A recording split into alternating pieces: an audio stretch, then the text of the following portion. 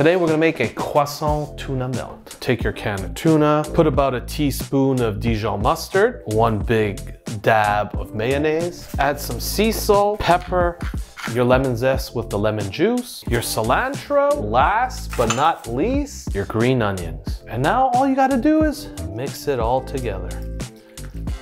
You're gonna cut yourself some parchment paper and place it on a baking tray. You're gonna take your croissant and you're gonna cut it pretty much right down the middle. Open it up like this, and you're just gonna put on some of that beautiful tuna on top of your croissant. Now shred some aged cheddar over your tuna. And to top it all off, you're gonna sprinkle on some cayenne pepper. It's gonna give your tuna melt a beautiful color. Now set your toaster oven to broil, stick your tuna melt in there, and cook it till the cheese is nicely melted. Now look at that cheese melt. Let's cut into this tuna melt and let's see how it is inside. I love using croissants. Other breads for me are a little bit boring, but this elevates it to the next level.